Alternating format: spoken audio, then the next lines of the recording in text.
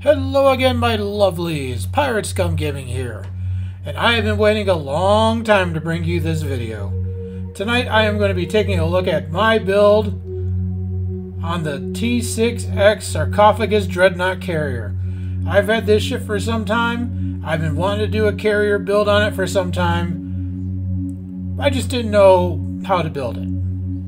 Thanks to a little bit of inspiration from Stu 1701, I was finally able to lock down a very good, easy carrier build for this ship. This is a fun but lethal build, and buyer beware, this ship is extremely tanky to turn if you can get it to turn at all. It has a very, very slow turn rate, and without help, it turns like a block of ice in a molasses ocean in the middle of January, if that's any indication. But overall, I really enjoy this ship. It is a really cool ship, so let's go ahead and jump right into it. And no, your eyes do not deceive you. Yes, I did call it the IKS Nausicaan Hearse, because as you all know about the Sarcophagus Dreadnought carrier from Star Trek Discovery, they use the coffins of the fallen warriors as added armor. So I felt the name was appropriate. This is a little bit different build than I'm used to. First off, I am running a cannon scatter volley build on this. The first cannon, of course, is the Terran Task Force Disruptor Dual Heavy Cannons. These are very, very powerful cannons because damage dealt increases as target hull decreases, up to 200% damage at 25% hull or lower. That is what we call the execute cannons. These will always have a very high place on your Parse when you look at it. Next, I have a couple spiral wave disruptor dual heavy cannons. These are the most powerful disruptor weapons in the game at the moment. That is why we're using this. Because not only is this ship big, it is powerful. So I felt it was very appropriate to use these. Next is the Dark Matter Quantum Torpedo. Everyone knows why we use this. This is the best all-around torpedo in the game, no matter what you're doing with it. Be it torpedo boat, energy weapon, or science. Its dark matter dissolution dot is also very powerful, especially when paired with chemosite-laced weaponry. It is also part of the Lorca's Ambition 2-piece, which I am using for this. More on that later. Space Core has not changed. For an energy weapon build, I'm still using the Elite Fleet Intervention Protomatter Deflector from your colony holding. We are using this because of the added crit severity and crit chance. Next is the Prevailing Innervated Impulse Engine. This should be a no-brainer for this particular ship because of its turning issues. 350%, pardon, flight speed turn rate for 5 seconds, 15 defense rating, and 10% increased recharge speed on tactical bridge officer abilities. This is a tactical carrier, and it is tack heavy, so this does help a lot with that. Next is the Elite Fleet Plasma Integrated Warp Core. This is from your Spire holding, 66% power transfer rate, and minus 10% weapon power cost. And last, Tilly's Review Pending Modified Shield from your Discovery reputation. Your weapon attacks cause enemy shields to receive 11.5% increased damage for 10 seconds based on your shield power. And as you can see down there, my shield power it's not set very high because shields don't mean very much in this game, unfortunately. Maybe that'll change in the future, but I wouldn't hold your breath. Otherwise, you'd turn a nice Bolian blue or Andorian blue. Aft weaponry, we have the Heavy Biomolecular Disruptor Turret. This comes from the 8472 reputation, also known as Counter Command. The reason you're using this is because this is a rather heavy-hitting turret, and it goes very well with the theme. Next is an Olachi Crescent turret. Only reason I'm using this is what I had on hand at the moment, but it is also quite powerful. Last but not least is the Spiral Wave Disruptor turret. Also, these are, like I said earlier, these are the most powerful disruptor weapons in the game. Devices, deuterium surplus, that's a no-brainer. I've talked about this before in the past. It's called evasive in the can, or as I like to call it, go-go juice. Next is the energy amplifier from your beam R&D. This unlocks at level 15. Kobayashi Maru transponder. This was an event reward from some time ago. It gives a chance of random buffs. And last but not least, reactive armor catalyst. This is a great oh crap button. Also, this is good for cleansing Borg plasma fire from your hull, as it gives you temporary hit points. Next is the Lorca's Custom Fire Control Console, also known as the Lorca's or the Lorcator. Some nice crit chance, weapon power setting, and the big one, 157.5 Starship shield pen. Because we all know the faster you cut through shields, the faster you're hitting the hull, and the faster you're killing the enemy. And let's talk about that 2P.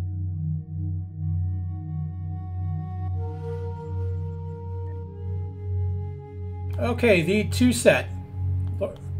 War Discretion on crit, and you will be critting with this, mind you. Plus 1% crit severity buff for 20 seconds. Stacks up to 25 times. So that's 25% extra crit severity you're getting with this 2-piece set. Now, the console layout's a lot different than what I would normally run on a standard energy weapon DPS build. And mind you, I didn't build this for DPS.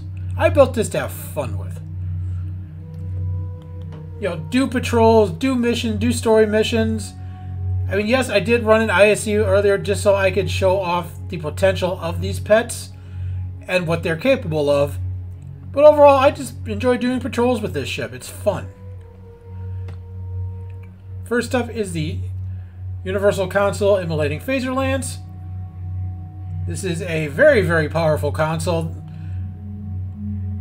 I've talked about this many times. It is just absolute brute force, and I love it. Next up, Domino. We're not using it for the phaser or accuracy. We're using it for the active. 25% firing cycle haste for energy weapons. 25% bonus all damage. 25% recharge speed for bridge officer abilities. And 100% recharge speed for torpedo weapons.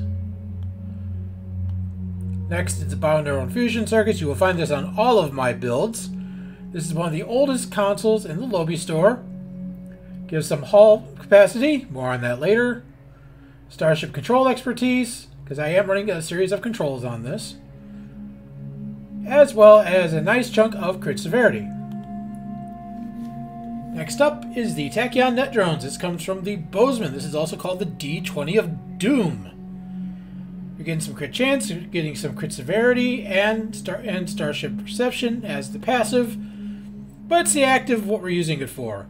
This launches out a small swarm of drones that forms a giant purple D20 of Doom that knocks enemy shields offline, reduces damage resistance rating, and on crit hit applies a little bit over 2,500 kinetic damage. Next, Swarmer Matrix. You can find this fine console on the Exchange or in the Infinity Cross-Faction salvage box. 30% turn speed, flight speed, and damage for your hangar pets, and targetable torpedoes, not to mention 50 projectile weapon training. And since I'm running the Valkyries, which just spam out torpedoes left, right, and central, this is a very, very good console to use. It's a good console to use around any carrier build, no matter what pets you're running. Next is the Sensor Suspension Burst. This comes of the anniversary ship, the Jirok Carrier. You're getting some crit chance, some auxiliary power setting, but it's the active what we're using it for, the sensor suspension burst. To self and allied players within 20 kilometers, 20% crit hit chance for 5 seconds, resets hangar bay recharge time, that's important, to player hangar pets and summons within kilometers. Now I think this also buffs the call emergency artillery. I would have to dig deeper into the parse to see if that is true or not. It'd be nice if it did. 30% crit hit chance for 20 seconds. And placate foes within 10 kilometers for 20 seconds. Next, computer-assisted flight algorithms.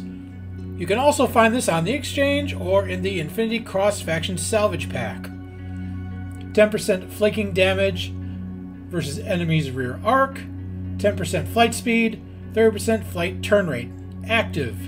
For 30 seconds, non-flanking weapon attacks against the primary target grant plus 20 damage resistance, plus 40 speed, and 100% flight turn rate for 10 seconds.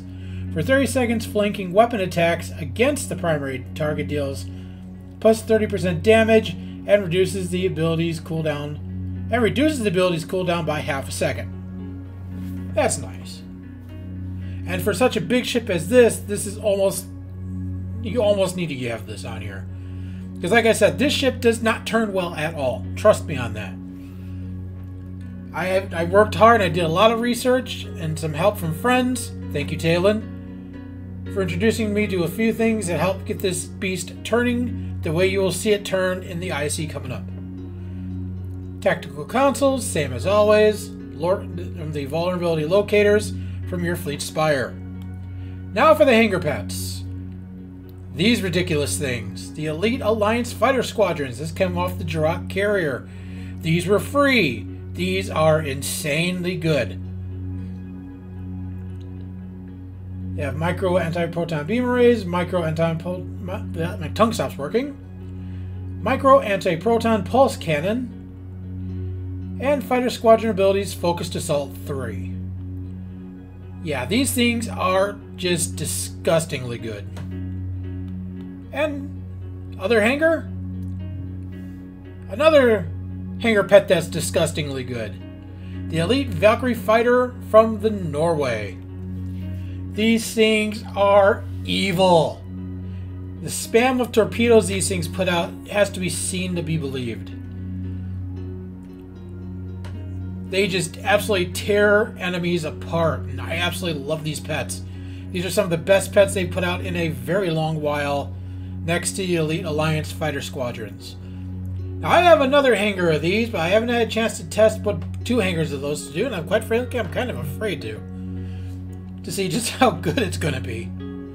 So, stay tuned for that. I'm going to be doing a test on it soonish, and I will put up a community post, let you know just how it performs. Alright, let's go ahead and look at skills. Same skill tree I've been running for some time now, thanks to Augie. If you guys need to copy this, now's a good time to pause the video and take a screenshot so we can move on. Specializations have not changed, still using Intel primary and temporal secondary.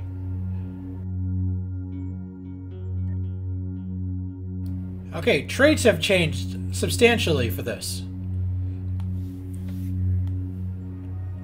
First up, I have Feel the Weight of Our Presence. This is from the Exchange. Applies Feel the Weight of Our Presence. Affects foe 25 max within 12 kilometer sphere. Minus 0.5 all damage resistance rating for 10 seconds.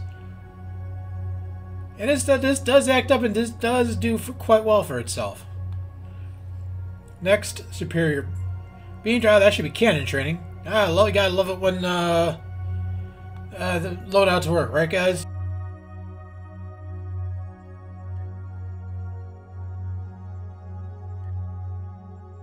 Silly loadout. Anyway, Superior Cannon Training. 7.5% bonus cannon weapon damage. Next, Independent Wingmate. The first hangar pet launch permanently gains 200% bonus damage and 200 damage resistance rating. There is a reason on my spam bar here.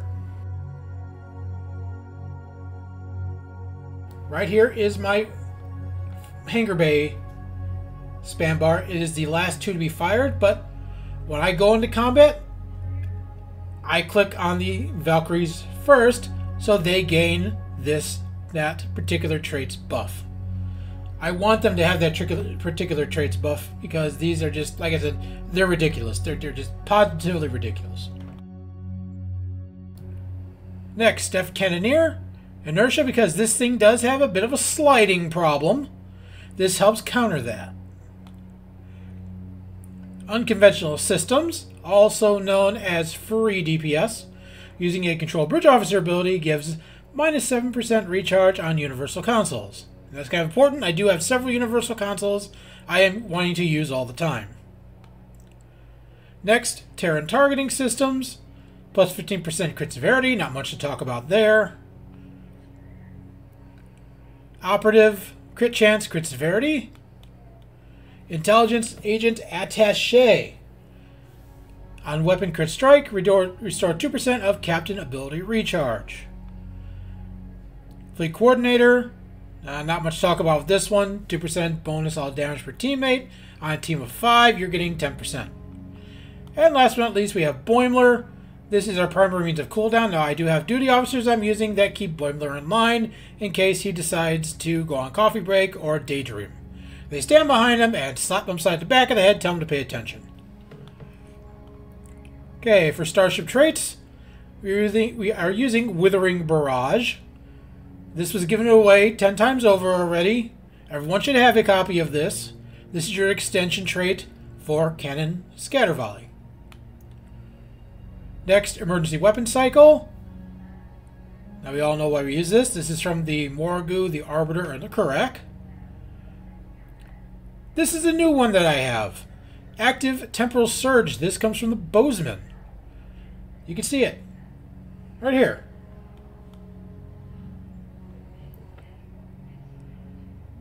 Phase out and become untargetable for 10 seconds.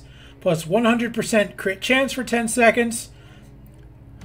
Plus 651% turn rate strength for 10 seconds.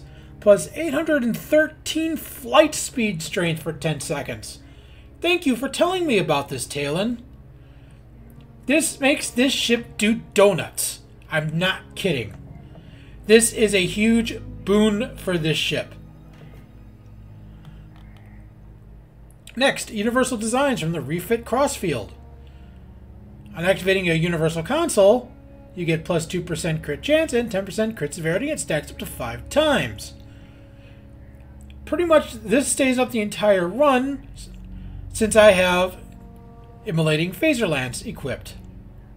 So those two play off each other quite nice. Superior Area Denial. This comes from the Mere Angle. When activating Fire at Will or Scatter Volley, grants Fire at Will 1 and Scatter Volley 1 to your hangar pets. Upgrade your energy weapons for 20 seconds. 2 targets hit, minus 30 all damage resistance rating. This is incredibly important for a carrier. I highly recommend you get this trait. And last but not least, we have Supplementary Coordination Network. This comes off the Seneca. When you launch hangar pets, 5% recharge reduction for captain abilities and command specialist bridge officer abilities. This does have a command seat, so this does work out quite nicely. Space Reputation, we have Tyler's Duality. Crit chance based on hull capacity. I'm getting 6.1% crit chance based on my current hull capacity. That comes from the Discovery Reputation, by the way. From the Dyson Rep, Advanced Targeting Systems, crit severity. From the new Romulus Reputation, Precision, it's just crit hit chance, 5%. from the Delta reputation. That should not be there. Again, loadouts are malfunctioning. Imagine that.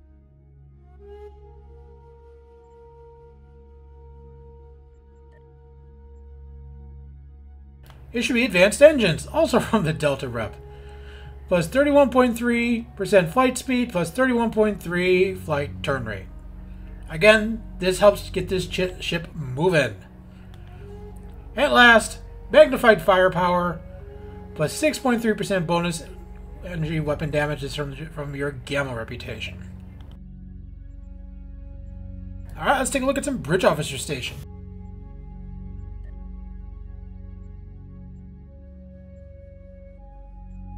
Okay, first up.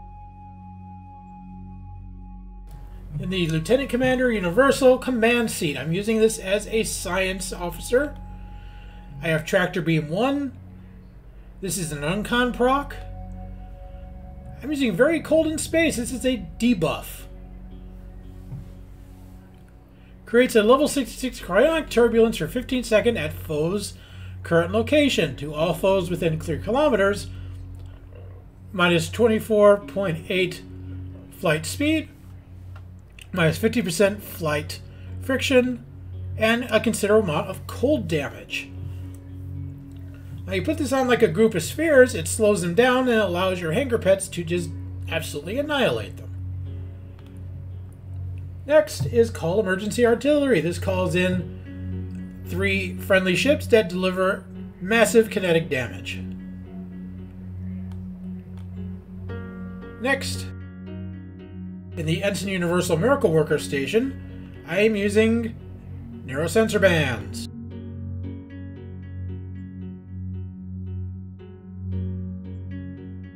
In the Commander Tactical Seat, I have Chemosite Lace Weaponry because it plays very, very well with my Dark Matter Quantum Torpedo. Attack Pattern Beta 1 for the debuff. Torpedo Spread 3 to buff my torpedoes. And Scatter Volley 3 in the main event to buff those cannons. Make them go boom, boom, boom, burt, burt, burt. Next, in the Lieutenant Commander Engineering Seat, I have Emergency Power 2 weapons to proc Emergency Weapon Cycle. Emit Unstable Warp Bubble, this is an uncon proc. And Emergency Power to Engines 3 to help get this beast turning. And last but not least, in the Lieutenant Science Seat,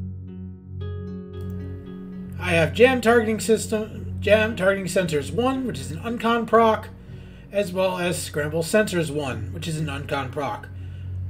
So that gives me 1, 2, 3, 4 uncon procs for this. It's not good, not great, but it works. So let's go ahead and take a look at duty officers.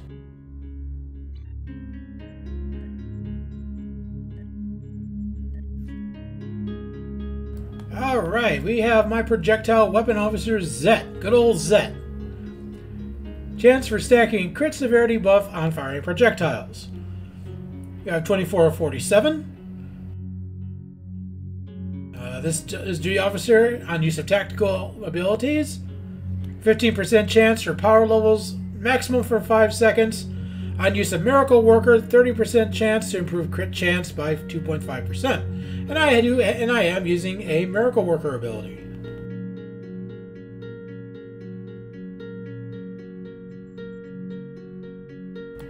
Next is the Emergency Con hologram.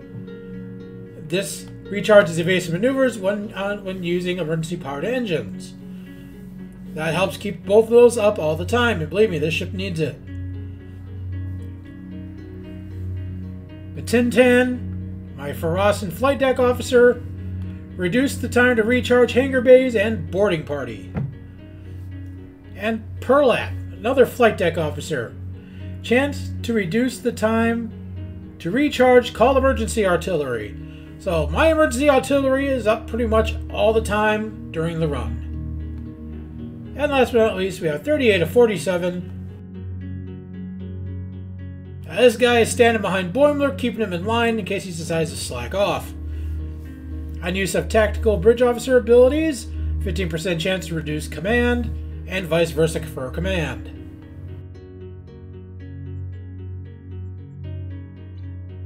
Okay, let's do a quick visual tour of this beauty.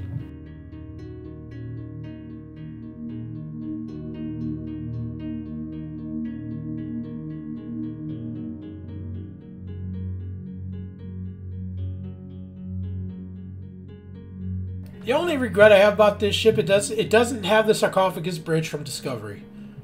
I'm a little bit bummed out about that. Now, I'm sure the powers that be had their their reasons for it, but it was nice. My tongue stops working again. It would have been nice if they would have added it. The ship is it's beautifully designed, but like I said earlier, unfortunately, it does have its turning issues. But I do know how to counter them.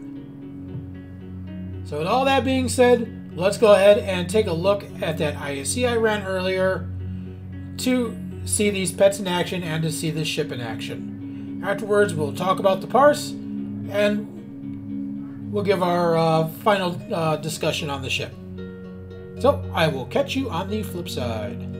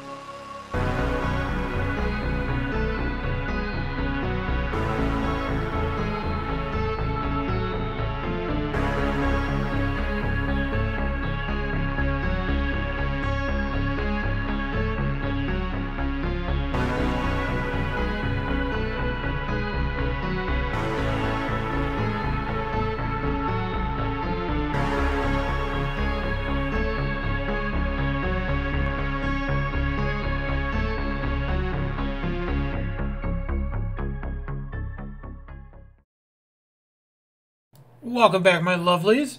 That was a fun little ISE demonstration, if I do say so myself. I am floored by how well I performed in that.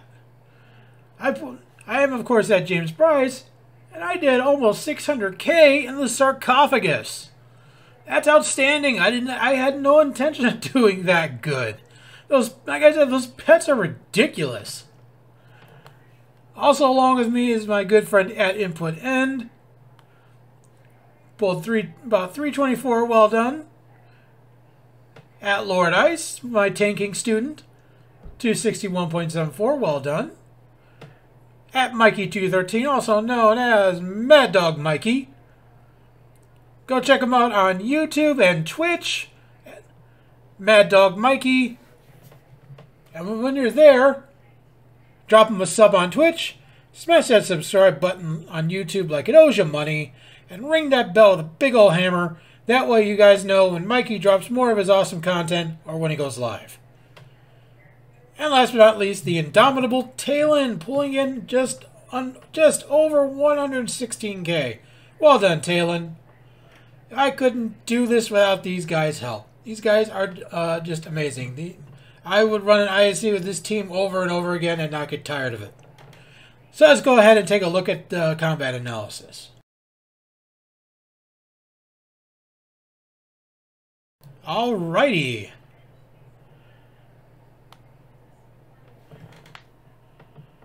As you can see, my pets did 167k DPS. That's insane.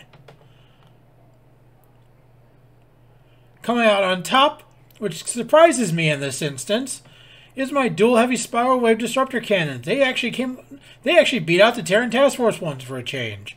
That's surprising. Dark matter lace quantum torpedo spread did very well. My turrets even performed well, which is surprising. Chemosite laced weaponry did 55k. That's nuts. Emulating phaser lance 17k, not bad. Look, here is one of the concentrate firepower charges that I stole instead of my pet stealing.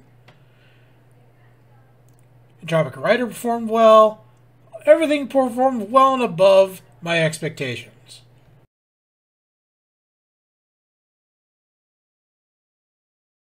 On top, Valkyrie fighters. Look at this. 21k, 15k, 10k, 10k, 8k. These things are ridiculously good. Like I said, they even beat out the Alliance fighters. Usually my Alliance fighters do better, but in this case the Valkyries win. They're ridiculous, they're awesome. If you don't have them already, go get the Norway and get these fine fighter pets. They're awesome. If you don't want to get the C-Star version, you can get these unlocked with the Fleet version available at the ship vendor.